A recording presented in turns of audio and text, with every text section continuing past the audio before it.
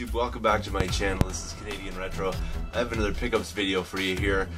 Some of these things aren't totally stellar or anything like that, but a few things I did want to add into my collection, and the prices were right on most of it.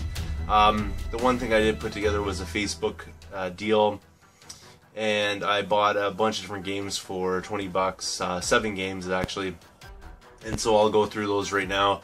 Not really a killer deal, but I think some of it's a bit of an upgrade for me, and but most of the stuff I already had. It'll be basically good fodder, I think, for selling off systems and things like that I really need to get out of the retro dungeon and back onto the streets kind of thing. So let's get started with that immediately. The first one of the $20 deal was Tiger Woods PGA Tour 2004. I don't really have any interest in this title whatsoever. It was just part of the deal, so it was in there. When I usually make these kind of deals, I don't sit there and, like, you know, haggle with people in the sense that you know, just pick out the couple of titles that I do want to get. I just take the whole thing and I'll pay for the whole thing. Usually I don't want people getting stuck with things because I hate it when people try to do that to me. So you know, I took this, not really something that I really want, but something that's kind of cool is this title right here, Midnight Club 2. Unfortunately, it's disc only, and this disc is not in the world's greatest shape, so it probably will need to be resurfaced. It's pretty ugly actually, but I do have the Skip Doctor, so I will run that through the Skip Doctor. That should be pretty cool right there. Moving on, something that I don't really have any particular interest in just because I have it on the original Xbox and I kind of prefer that system. It just has better graphics, generally speaking, for these kinds of things, is Ghost Recon 2. So I didn't have this one already. It is complete, and the manual is in great shape too. It looks like pretty much brand new. The disc, it's just got some fingerprints on it, but otherwise it's pretty much near perfect. So it's a nice little addition. It probably isn't going to go into my collection though, so it'll probably end up being one of those things I bundle with the system just because it is in fairly good shape. And then moving on, I picked up a copy of Metal Gear Solid 3 Snake Eater.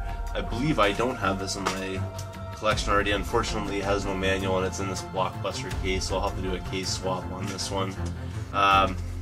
That's the other downside to it, is this one's definitely not perfect. It's not horrible or anything like that, but it's definitely not perfect. I will probably upgrade that in the future, and but at the same time, it is something that I was sort of looking for because I didn't have it in my collection already, so pretty cool right there. Another game that I already have is Shadow of the Colossus, and this was a little bit disappointing because it is disc only. I really wish this one had the manual and things like that for it, because it would definitely replace my copy, because I believe my copy is a greatest hits copy. And the disc though is in fairly decent shape. There's a few minute scratches and stuff on it, but it's not too bad, so pretty good find though. I mean, that's a pretty decent title to get in the slot, so pretty cool right there. The last two titles are sort of hit and miss. Like, I don't know how to explain it. I wanted to get my hands on them. They don't have a whole ton of value, which made it kind of difficult to swallow this deal a little bit. Not like a horrible deal, it's just not really that great either. But this one's here, Final Fantasy X. I do have this one already, I believe, but I'm not certain. I don't think mine's complete. This one is. Unfortunately, it is greatest hits, but again, that's not a big deal to me. I mean, obviously, I'd prefer not to be. I just like the you know, like the solid binding and not having that on the top of it. But at the same time, not a big deal. This is definitely a game that I did want to get in my collection. I think there's probably HD remakes of this. Is probably why this thing has gone down in value. Now, this is something that I want to know about the series. I played the original Final Fantasy. I did not play the SNES ones because I didn't have one back in the day. And I did play some Final Fantasy stuff on the PS1. But I'm trying to figure out what's the best way of going around basically playing all of the Final Fantasy games, but, you know, in the best possible kind of scenario. So what I'm looking for essentially, you know, like if these games were made into HD remakes on PS3 or something like that, then that's kind of the route I would go through. But there's so many different Final Fantasy titles. I'm trying to figure out like what's the best way to play all of the games as far as like collecting goes, and I think this one probably was because it doesn't have that, you know, high value on it kind of thing. And then the last one is Final Fantasy X2, and this one here is complete as well, and the manuals are just like gorgeous shape. The disc itself is, let's see here, this one's actually pretty decent. There's a couple of scratches on there, but otherwise it's just basically dusty, so kind of a cool find right there. I think the one that I have is probably greatest hit, so this will definitely be an upgrade for me, so that's kind of nice. Nothing really stellar in there that I didn't have already though, for the most part, so you know, not really like a killer deal or anything like that, but for 20 bucks I thought I would go for it. But like I said, not the world's greatest deal. The next things come from thrift shops, and again, nothing really stellar here, but a couple of upgrades and things like that for me, so I'll get started on that right now. The first thing that I found actually was from Talese, and they had a whole bunch of different like PS2, Xbox kind of peripheral sort of items and things like that. This one here is the component gold. So what this is component cables, which you can see right here. They actually have the gold shielding on them, which I think gives you the best quality kind of thing that's going on for this anyways. And then it also has a PS2 connector here, and it has original Xbox connector right there. So I'm always interested in, you know, like maximizing my consoles in a HD format kind of thing, so this is pretty cool. I just had to pick this up. It was $5, but I think this is really a wonderful item actually to bundle with systems if you're selling them as well. And on the same note, I picked up another one, same price, so you know, 10 bucks for the two. Pretty awesome deal right there. The way it worked out, actually, I picked up one more item, and then when I took it up to the counter, I had $1 off because I had accumulated enough points, so kind of nice. This is also a really awesome find as well. This is an Intech PS3 charging station. So what you do is you basically plug, you know, the PS3 cable into this, and then it will charge 2 controllers. Now, I don't know if this is like a good charger or anything like that, but I thought I would try it out.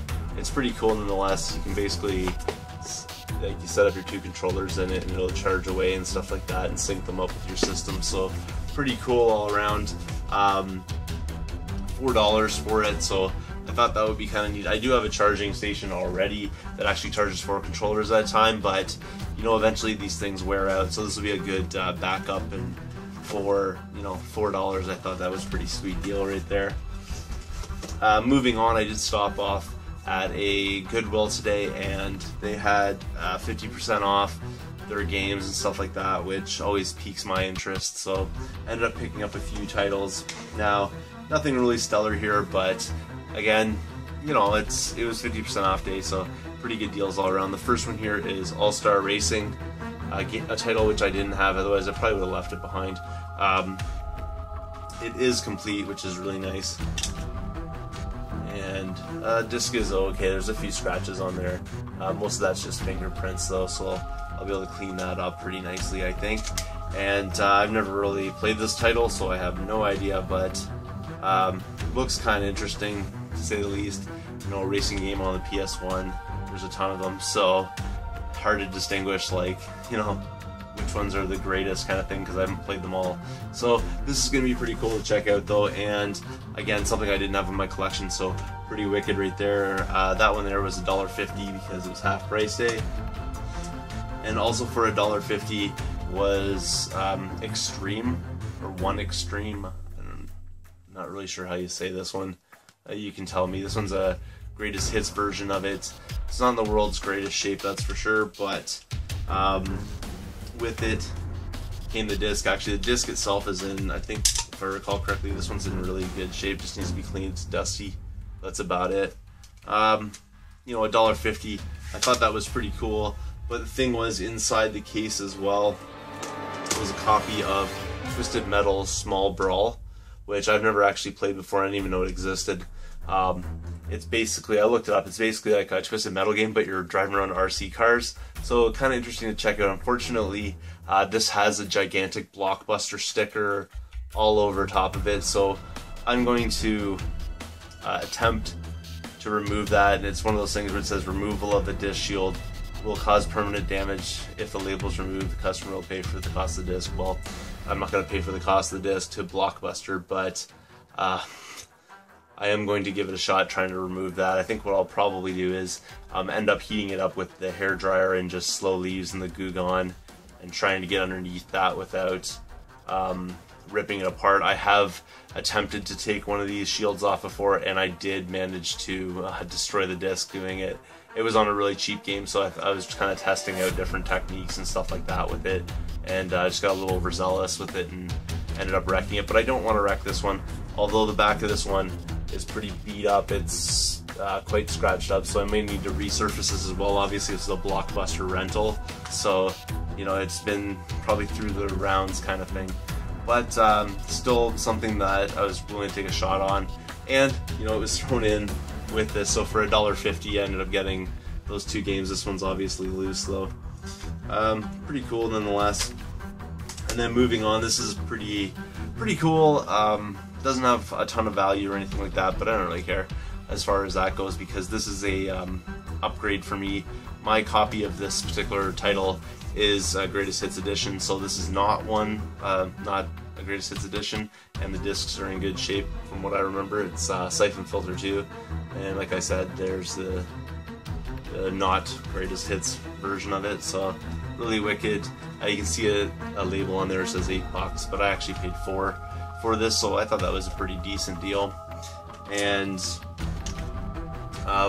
again, all of these, I mean, this is actually in really perfect shape, which is really awesome.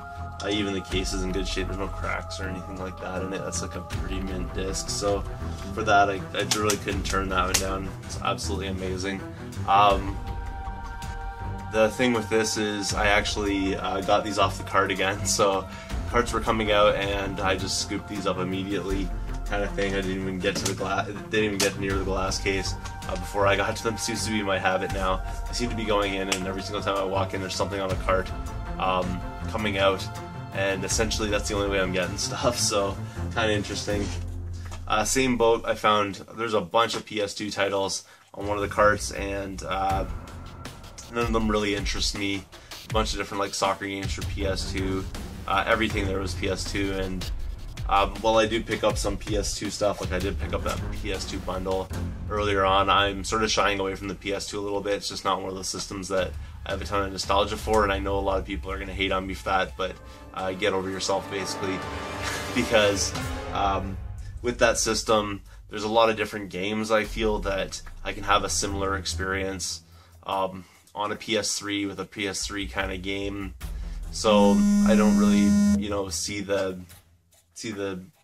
thing of collecting a ton of PS2 games, although it seems to be the thing that I'm running into a lot. But you know, like those Final Fantasy games, fine, I'll pick up those kind of things, but I'm sort of trying to thin out my PS2 stuff a little bit, unless there's some sort of really unique experience. And I know there is a ton of unique experiences on the system, so I'm not totally like ditching it or anything like that. It just not my total area of interest for collecting. But I picked up a second copy of TMNT again. This one's going to be going for trade because I did pick this up earlier, not too long ago actually. This one here is complete, and I'm trying to remember because I pick up so many games I can't even remember if the other copy that I picked up is complete, but it has a really mint manual, and the disc is fairly scratched up though. That's the only problem with it. I will have to resurface this likely, but once I do, I think it'll be perfectly fine. It might even play the way it is, but I'll probably just end up resurfacing anyways because it looks quite awful. But the case and the manual and everything are really nice on this one, so likely that part of it will be an upgrade for me once I get all the stickers and things like that off of there. For that I paid $2.50, so thought that was pretty decent as well. That's everything that I picked up recently. As you can see, not really like super high-end titles or anything like that, but some stuff like mostly just upgrades and things like that for me, which is really awesome because I do want to, you know, get my collection in the best possible condition. So pretty awesome right there. Thanks again for watching. If you haven't subscribed yet, please do. Feel free to thumbs up this video, comment down below, and I will see you all later.